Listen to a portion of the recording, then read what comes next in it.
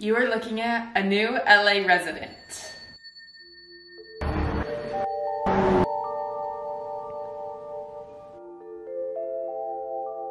I have been putting off going to the gym for like an hour and a half because I don't know what the parking situation is like there, so I haven't left. My mom and I flew in 2 days ago. My mom left yesterday. She was only here for like 24 hours, and today is my first official day of living in LA on my own. I wanted to document my very first day living in LA and being on my own. Gym membership was a high priority thing on my list because I just wanted to start creating routines as soon as I can, because I feel like the more I sit and the more that I'm like, I don't know what I'm doing with my days, then I will just get stressed and depressed, and I don't want that. So I'm trying to, you know, get in the swing of things. I took yesterday to rest, and now it's game time, bitches. I thought it was really fascinating when I was looking for gym memberships. There's no like, unless I just didn't see them. I literally was like researching gyms for like 2 hours because fitness is just really like important to me. So I wanted to make sure I was like, you know,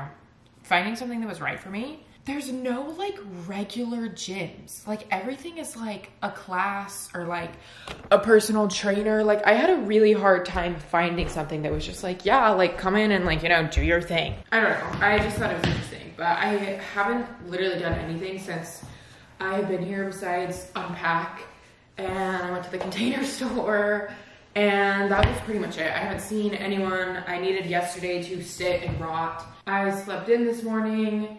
I woke up at like 8:30, which is like late for me. I have been really fucking emotional like the last couple days.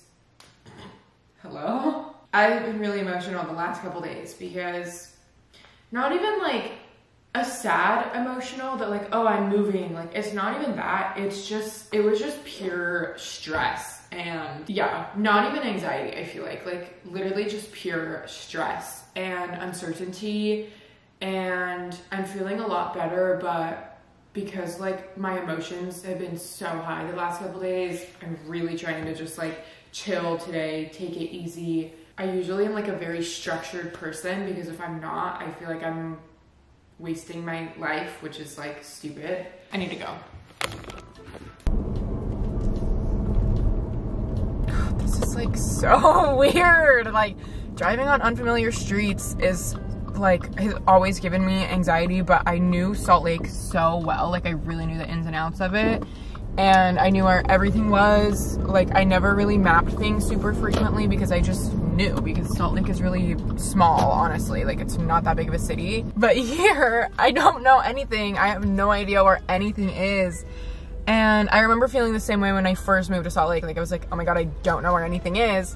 And then you obviously learn, but like, it's just so, it's so scary. Like it's so scary driving on unfamiliar roads. I hate it like a lot. Like it's, I don't know.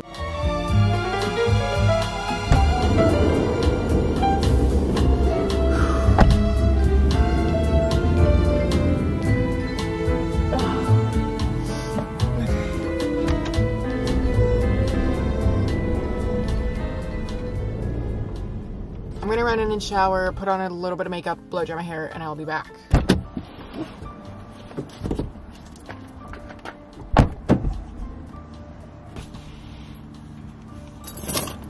I feel like a new woman.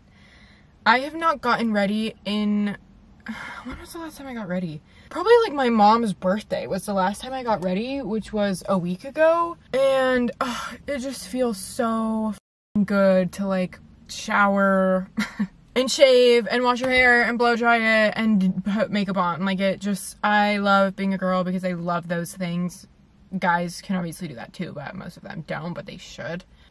Yeah, men just don't shower, like, ever. I am exhausted. Like, I don't know. I just really, I've always had an issue with energy, and, you know, it is what it is. Like, I feel like most people are, like, tired all the time. I'm no exception to that. I am feeling exhausted, but I really need to go and get food because I don't have any. I was gonna go to Erewhon because, you know, everyone in LA is like, yes, Erewhon. But then I was looking on Instacart. I was like, you know, like, I'll just like see what type of things they have. I've only been to Erewhon once, but I didn't actually grocery shop there. Luna took me there just to like get food, like at the hot bar.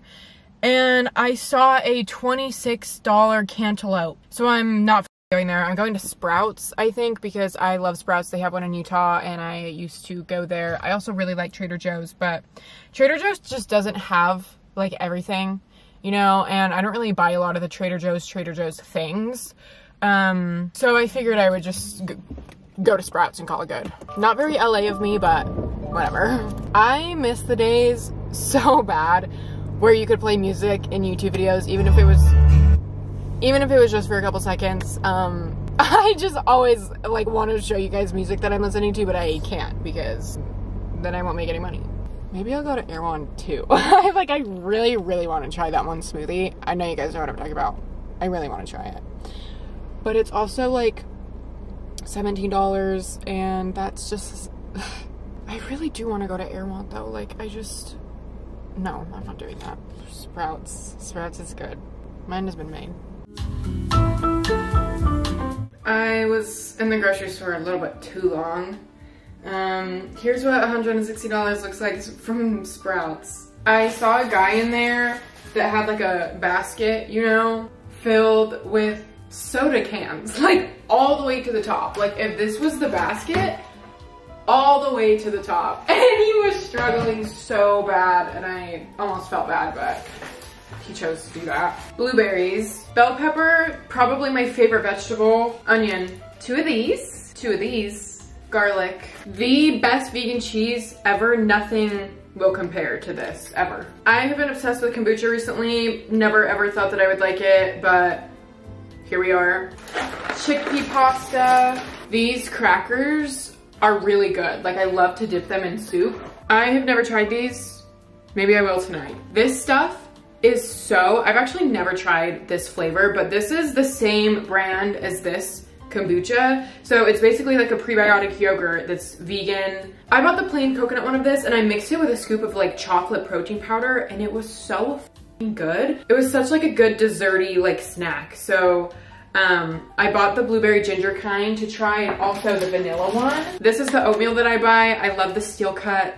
Don't come for me, I just like the texture of it, okay? I've never tried this before. This is white rice made from vegetables. Has a lot of protein, it's gluten-free, and it's just rice. I don't know, I got the cilantro lime also. I got some turmeric because I was running out. 2 things of vegetable stock. This brand of oat milk. Tofu, I eat a lot of tofu. Peanut butter. More kombucha. I have tried both of these. The golden pineapple one is my absolute favorite, which is really surprising to me. I actually really do like pineapple, but just I've never had anything pineapple flavored that was my favorite. So I got another almond milk that was vanilla bean. Hot sauce.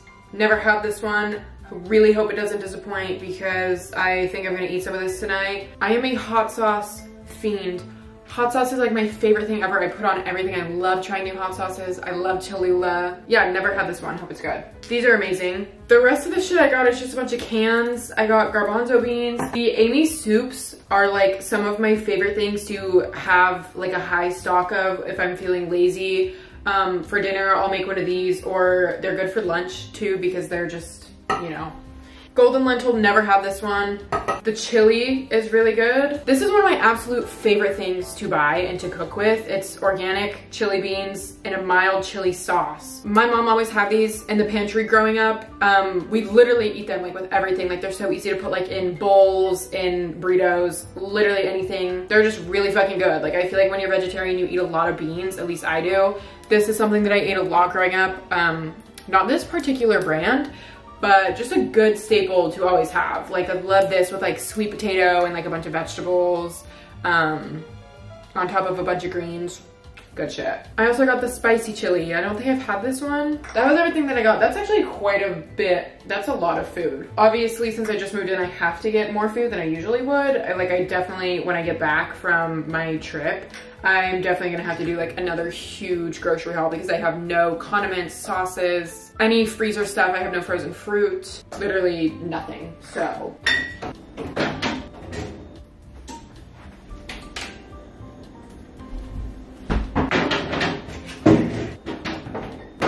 I think I'm gonna eat one of these soups right now.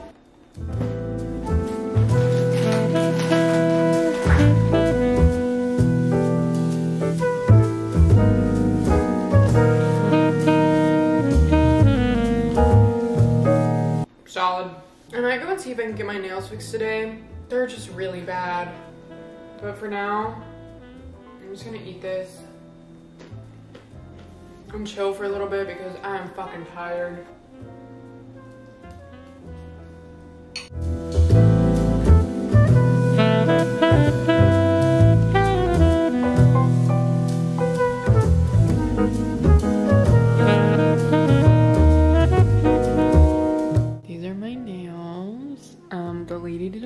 Good job. Like, this is like one of the best manicures I've ever had, considering how horrible my nails looked before. It's 9:30. I came back and had dinner and I want to go to bed, but I wanted to show you guys first. I wanted to show you my like my mood board for my apartment and like what my style like I want it to look like. I have not ordered any furniture besides a couch. I wanted something that was super comfortable for a couch. My old one that I had in my last apartment was pretty comfortable, but like I see so many like stylistic couches and I'm like, that is not comfortable and it's not enjoyable to sit on or sleep on.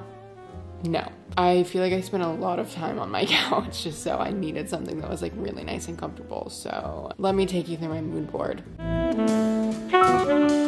Here it is. My issue is that I have been cursed with expensive taste. In my last apartment, I really loved the vintage vibe. Like the vintage vibe, and obviously my new like actual apartment structure has like a similar vintage look, but it felt very feminine. I really loved it. Like I loved my apartment, but I feel like now I want something that's a little bit more neutral, like not necessarily masculine, but also not necessarily feminine. Like I want something that just feels very neutral. I obviously really loved the way that my last apartment was decorated, but my mom picked out like a lot of the things. I'm really not good. Like I do not have an eye for interior design whatsoever. I can find like a lot of pieces that I like, but when it comes to actually putting everything together and having like a vision, I can't do that, but my mom can. She's definitely still gonna help me with this place, but so I guess the style that I like is kind of like space agey retro, if you will. I don't know, this is like the style. I don't know how to pronounce this word. Let me look this up. Bauhaus.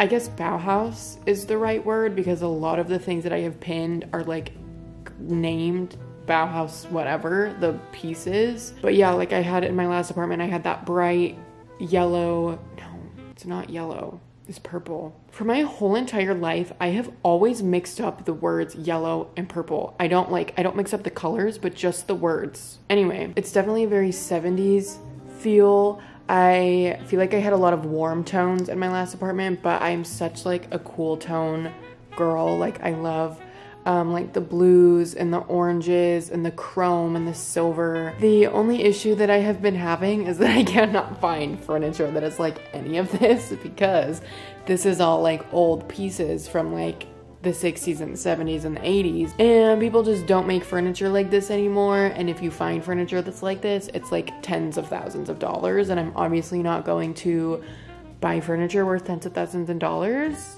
But yeah, this is kind of like the feel that I'm going for. Oh god, I'm fucking obsessed with this couch. Like I love it so much. Could not find anything that was even remotely close to this design. I love this too. Like I love cream and I love dark wood and I love chrome. So this is like, if I had this, I would be content if I died the next day, because maybe this is like a really stupid thought, but I was thinking Gen Z is so into like fashion, you know, and like just design in general, but I never see anybody talk about furniture ever. Like no like cool furniture designers or like anything like that. Like I feel like that would be a fun thing for like Gen Z to get into. So like, can we all collectively like, I don't know, like is there any cool like Gen Z furniture designers? Maybe that's just a little bit too niche, and furniture is also like super expensive. I would love to see TikToks about like people's favorite furniture designs and like favorite